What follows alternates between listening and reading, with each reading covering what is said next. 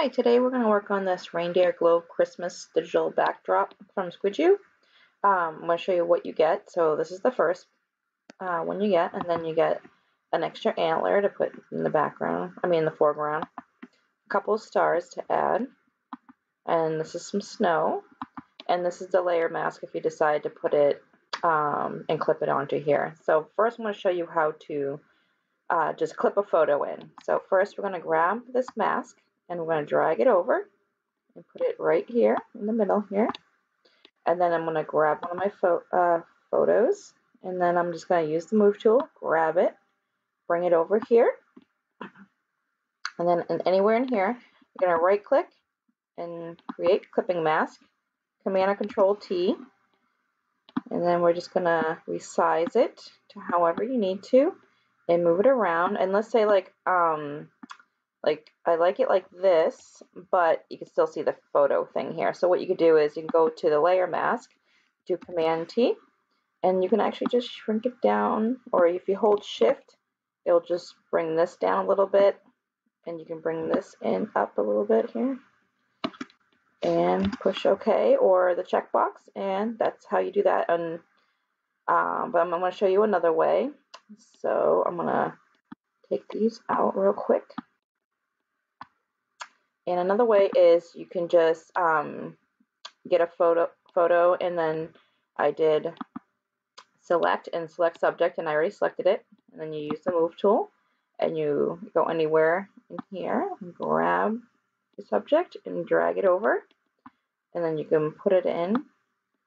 And then you have to do Command or Control T, and you're going to resize your subject, and you can put them right in here. Whoever you think will match. Oops.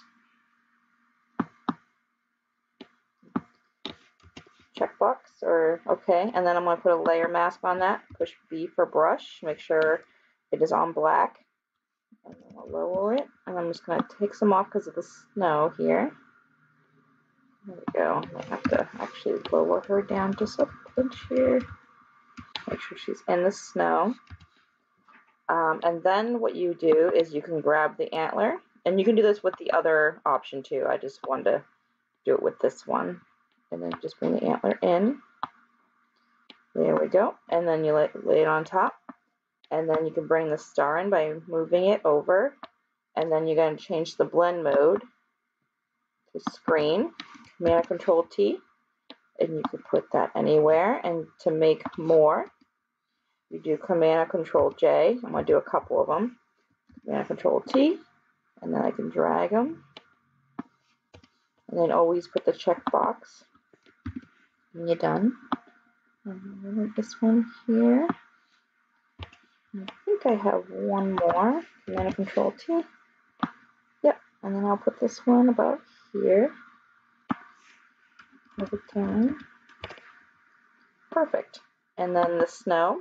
Do the same thing, move tool, grab it, move it over, and then place it. Make sure it's going to be, and as you can see, it looks messed up because of what I didn't do is I didn't have it on the top. So you got to make sure you drag it up to the top. And then you're going to do the blend mode again and do screen. And if you want, you can put a layer mask, and let's say that you didn't want it, like it's on the subject's eyes, you could take it off. The next thing, actually no, that's it. And this is where you could, you make sure everything's good. Then you've go